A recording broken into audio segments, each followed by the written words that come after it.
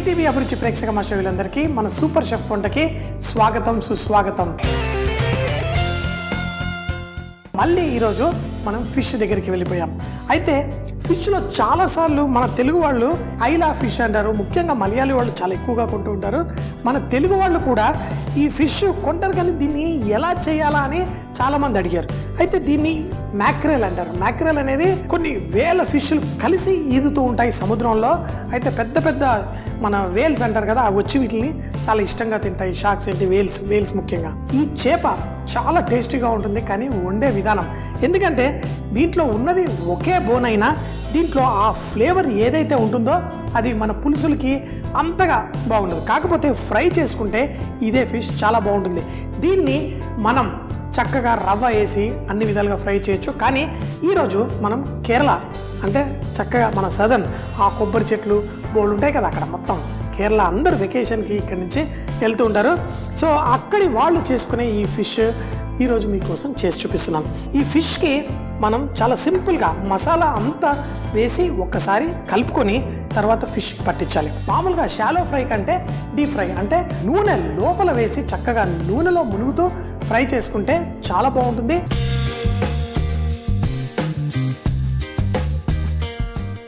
దాన్ని ఫ్రై చేయడానికి మనం కొంచెం టైం కేటాయించాలి. అయితే కరివేపాకు దీనికి మంచి సువాసన అందచేస్తుంది.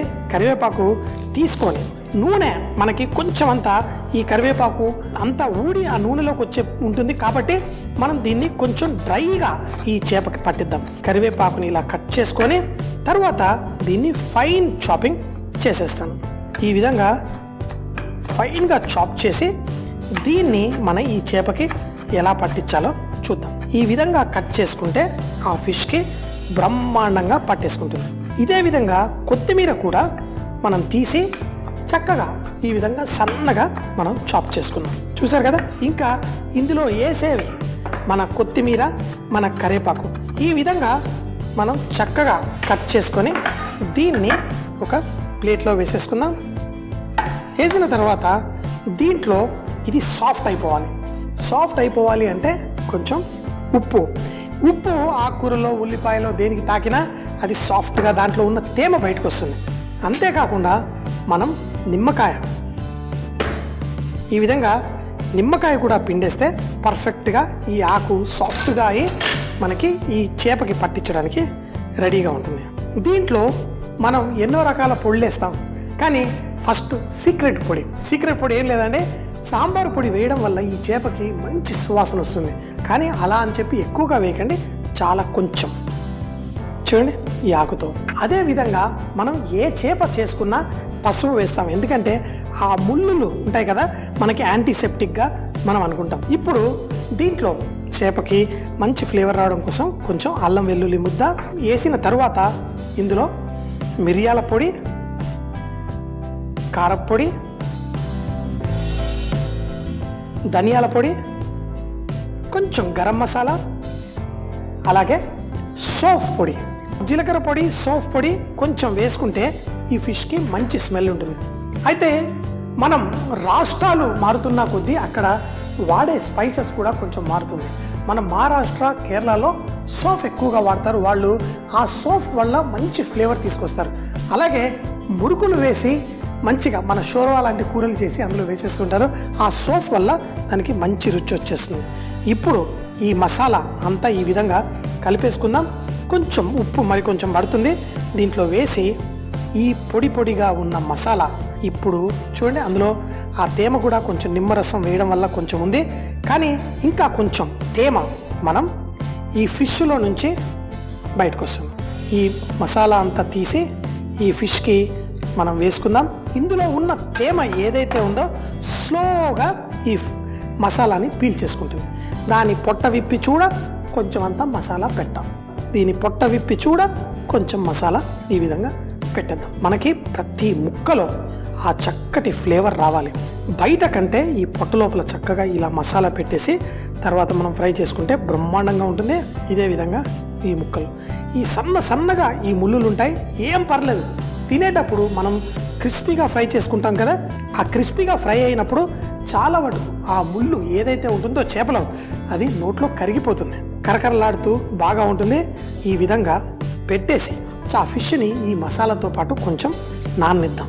మనం దీంట్లో అందుకే ఏ నీళ్లు ఏం వేయకూడదు, చక్కగా ఈ విధంగా పర్ఫెక్ట్.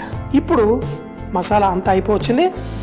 ఈ చేపని ఒక అరగంట పాటు పెట్టేసి తర్వాత దీన్ని ఫ్రై చేసేసుకుందాం. చూడండి ఎలా ఫ్రై చేసుకుంటే ఇది చక్కగా మంచిగా క్రిస్పీగా తయారవుతుందో చూద్దాం. చేపకి చక్కగా మనం మసాలా పట్టించేసాం దీన్ని. అయితే కొంచెం మసాలా ఊడి వచ్చినా ఏం కంగారు లేదు.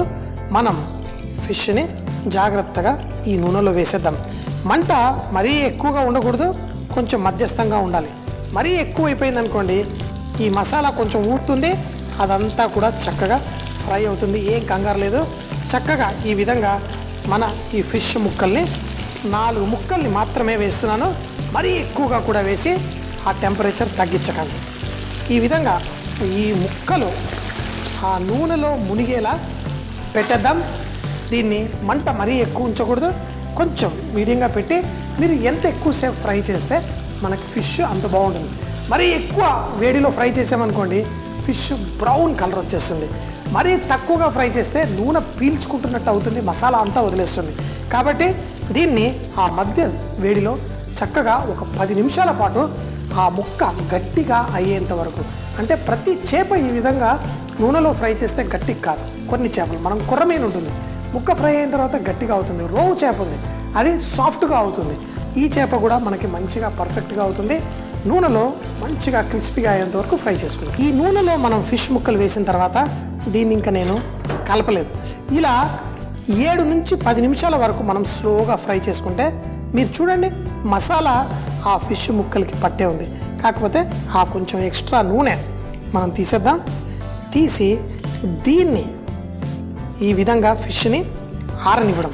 ఫిష్ ముక్కల్ని ఈ విధంగా తీసేసి చక్కగా మనం వీటిని ఈ విధంగా ఎక్స్ట్రా నూనె అంతా లేకుండా తీసేద్దాం.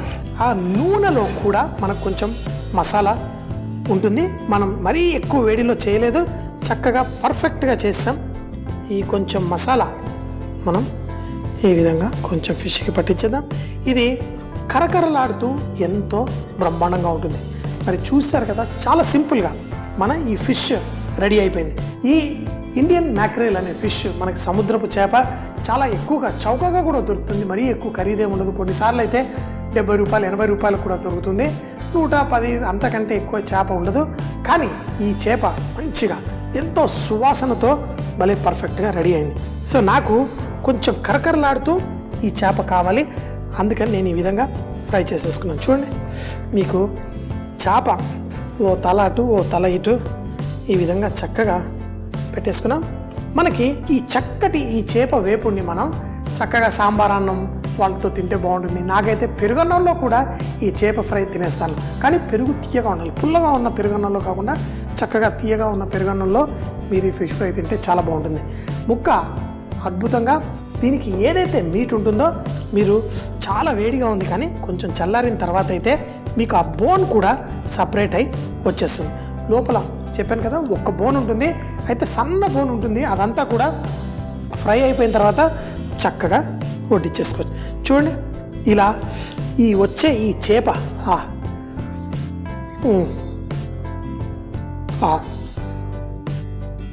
అద్భుతంగా పర్ఫెక్ట్గా ఉంది. ఈ ఫిష్ ఫ్రై అయిన వెంటనే ఆ ముక్క కూడా కొంచెం గట్టిగా అవుతుంది. ఈ విధంగా చక్కగా ఫ్రై చేసుకోండి.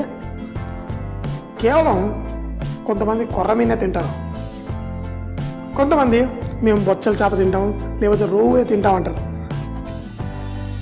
ఒక్కొక్క ప్రాంతం వాళ్ళు ఒక్కొక్క చేప ఇష్టపడతారు.